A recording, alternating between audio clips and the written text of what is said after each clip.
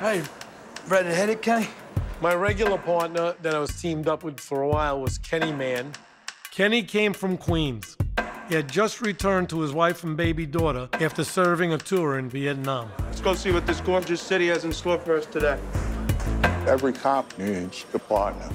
Your partner watches your back, and you're with them more than your wife. You really start to know them. You want to drive today, or you want me to? Yeah, no, I'll drive. You pick it up later. All right.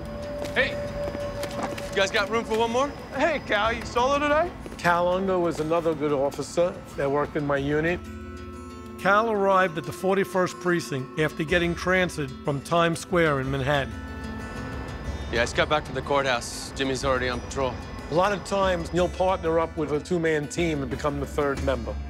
Where should we start? Start over at East Bay Avenue. There's been a lot of friction over there between the Nomads and the Dirty Dozen lately. We'll probably due for some fireworks.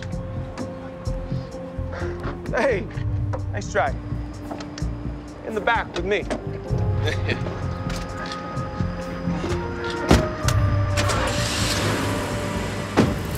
Having an extra guy is good. The advantage is another set of eyes, another set of ears, another instinct to see what's going on, another person to watch your back.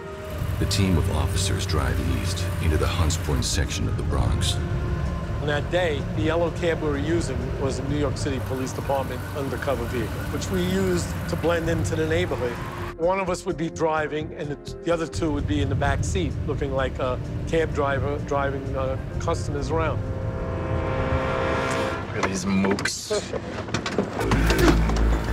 Being an anti-crime, you're out there looking for trouble. A lot of times during the shift, we would come across some minor fights. Hey, you guys want to break it up?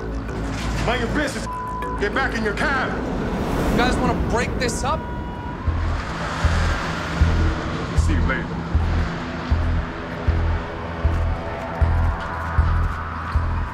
Sometimes the show of force dispensed the situation, the people would break it up.